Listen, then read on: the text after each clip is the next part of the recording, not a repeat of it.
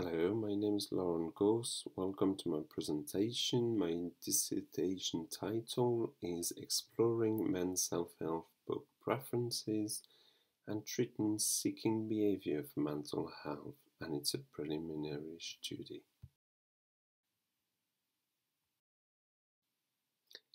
Before I start, I'd like to give a big thank to my course director and research supervisor, Professor Faye Schultz, and also all the tutors who have been part of this experience, Susan, Rachel, Kevin, and also Robert.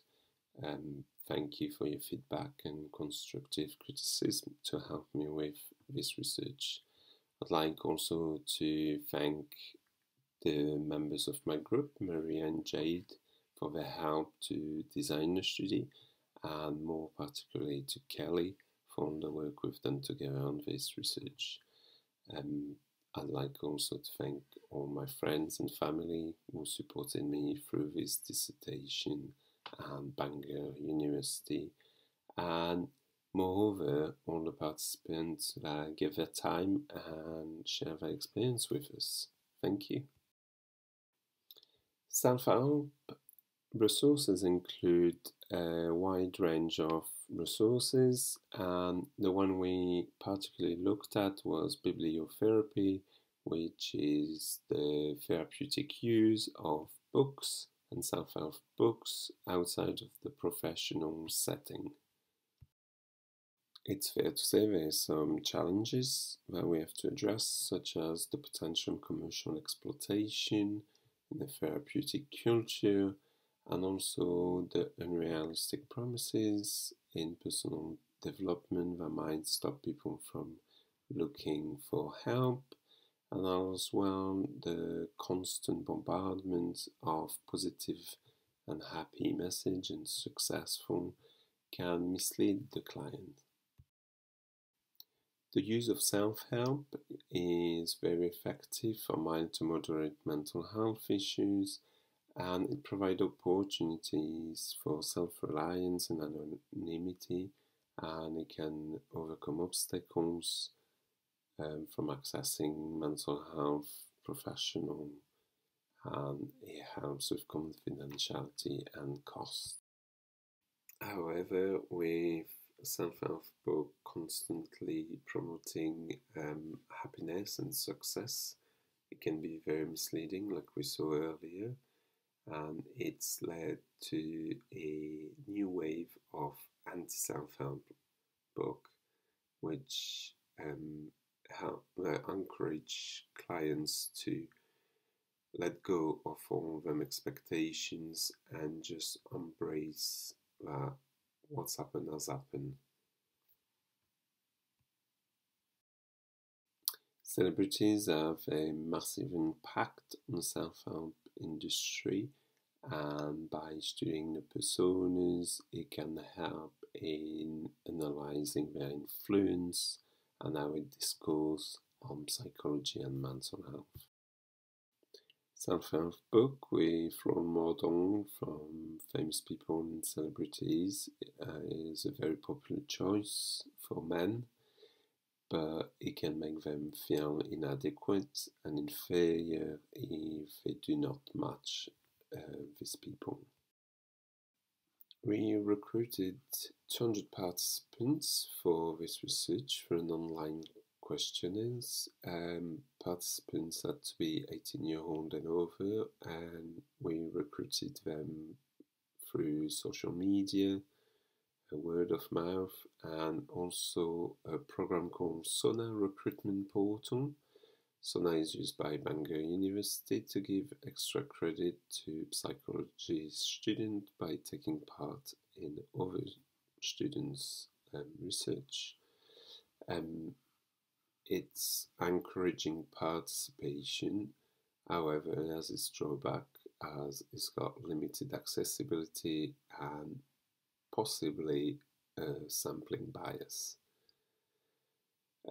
Inclusion criteria we used were to be able to speak either English or Welsh, and exclusion criteria were any history of mental illness, been under the age of 18, or been engaged in therapy or counseling. The participants that we recruited through the SONA program received course credit but did not get any monetary compensation. And to make sure we had the diverse sample, the recruitment advert was distributed to everyone in groups over 18, and the survey was also given bilingually. Our research used a design that we call quantitative survey. It's design that looks at numbers rather than quality. It looked into factors that influence the choice of self-help book, and also the difference in genders in use of self-help book versus therapy for mental health problems. The survey was done on their own with closed-ended question, and it captured the book preference and demographic information of the participants. And if you want to see a questionnaire and demographic question, they'll be available in the handout. Now bear with me as we have to have some jargon, I'm afraid, very technical, but it's part of the research process. So we used for the data that we got something called descriptive statistic that use frequencies and percentage. In other words, it looks at how often one answer is repeated and make a percentage of how many times it's been repeated. We also use something called the chi-square test and modes, and that was to look at the relationship between what we were looking at. All analyses were conducted using a software that is called SPSS, which stands for Statistical Package for the Social Science, and is widely used in research, especially university research. The results were presented in a dissertation using tables and charts, and the findings that you will see in the results section a bit further were also included in the study. In particular, the analysis tested the hypothesis that examined the proportion of participants who prefer self-help book written by celebrity versus professional. However, we had a second hypothesis too, which was to investigate the relationship between masculinity and the preference for self-help book versus traditional therapy for mental health problems.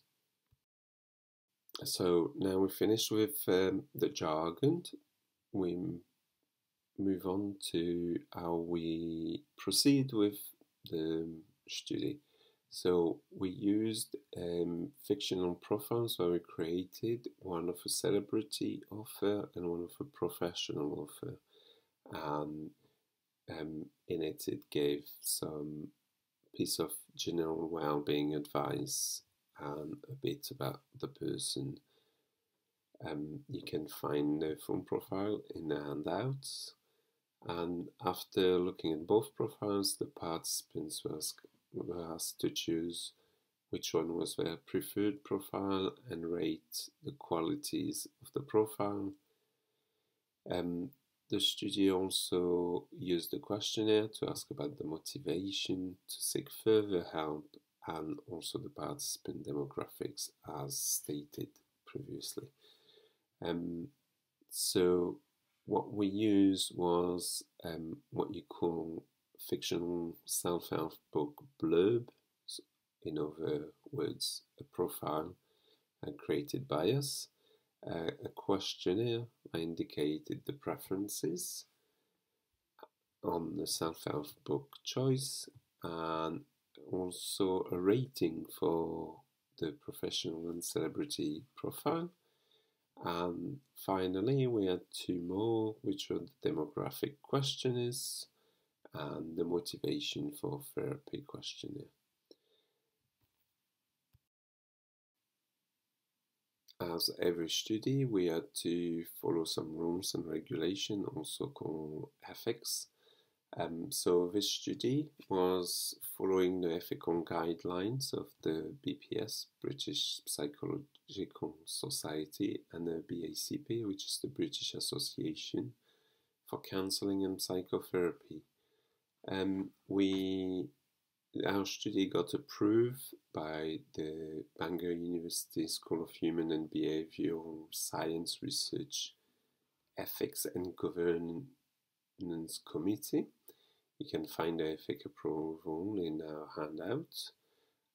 Before to access the questionnaires, the participants were presented with an information guidelines and a consent form that included a confidentiality and disclosure statement, which you can find in the handouts too, and only the one who agreed to the term of the consent form had access to the questionnaire. And to keep confidentiality and anonymity, all their personal data was immediately removed from the data file after the download, and any participant's email were used only in blind copy to ensure participants' email address were not visible to others. We had the standard consent templates that was slightly changed for this study, and it was used to ensure that the participants understood fully the purpose of the study and the procedure that would be used. It was followed by a debrief form at the end of the survey. You can find all this in the handouts. And after the analysis, all the participants were given email, were emailed with a summary of the research outcome, but we could not give personal feedback due to removing the data before analyzing. So for the first hypothesis, we found that professional books got a best response of likely, and that the least common were, prefer not to say, an unlikely. For the celebrity, the most common response was very unlikely, and the least common was very likely. So this result shows that participants tended to prefer professional books over celebrities, but many were neutral and indicates no strong preferences overall. So, interesting part for me is when we looked at how men cope with a mental health problem. We found that yes, they're more likely to look for professional help against self-help book, which is quite a surprise and goes against my hypothesis. However, the overall result was that males are more likely to deal with their mental health problem on their own, and that is the best result that I could expect. So the result varied between different mental health subcategory. For example, for problems self-confidence, self-esteem and addiction, men will rely more on professional sources for support. For better self and sense of self, men were relying more on themselves for support. Anger, appetite and eating habits also showed that they were coping on their own mostly.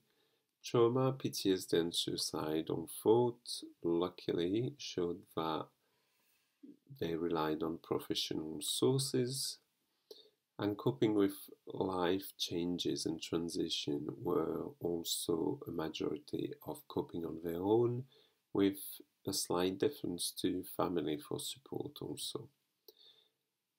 And for chronic illness and life-threatening condition, it also shows that they would rely on the help of their families for support or even professional help. So the two aims of the study were to examine people's preferences in choosing a book, however it was written by a professional or celebrity. Looking at the preference of male participants when they look for support for mental health and well-being issues. So this study has given us an insight into the preference in books and the coping strategy for men who deal with mental health issues.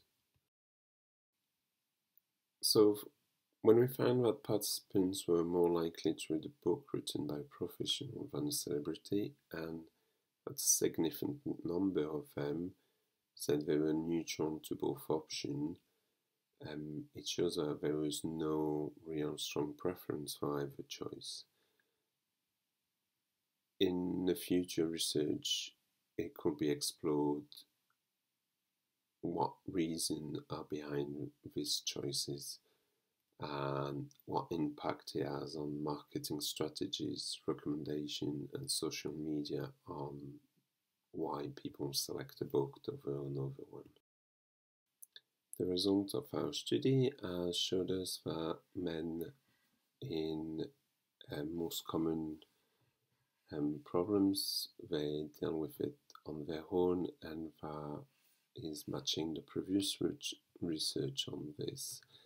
And it shows that men may choose to avoid external help, that there's a supposition that it could be due to stigma or social norms.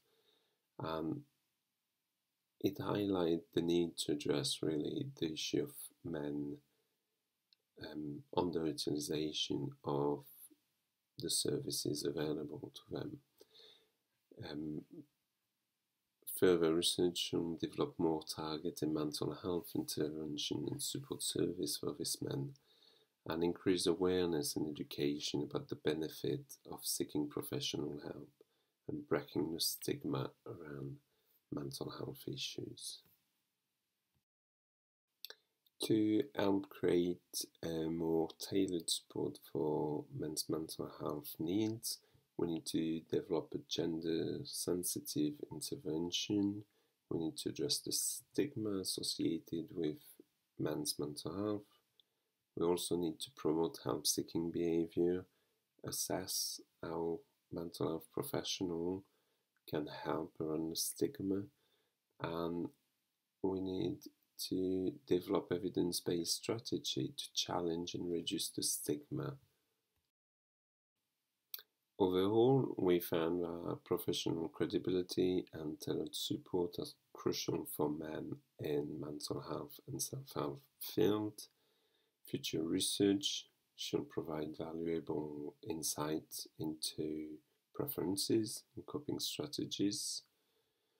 And also, collaborative efforts can improve mental health outcomes for men and the broader population. And further research is necessary to understand men's mental health concerns and create interventions for it.